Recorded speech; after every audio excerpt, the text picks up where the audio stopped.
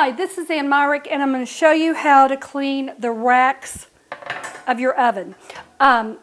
Two ways you can do it. You can either, if it fits in your dishwasher, you can take everything out and put your racks in your dishwasher and wash them like that. Or you could just use elbow grease and do it by hand. Today I'm just going to show you how to do it by hand. So you take a sponge, and I have a little scrubber, and I have some hot soapy water here. So I'm just going to take it. It will get a little messy because the racks are they're too big for the sink, but you just want to, all the burned areas, greasy areas, you want to just give it a really good scrub, and it comes right off. Sometimes you can soak it, and then it will make the grease in the burned areas a little bit soft, and then it will come off even easier.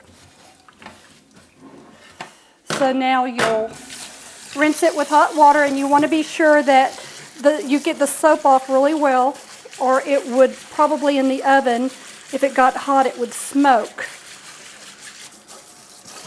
This is Myrick, and that is how you clean your oven rack.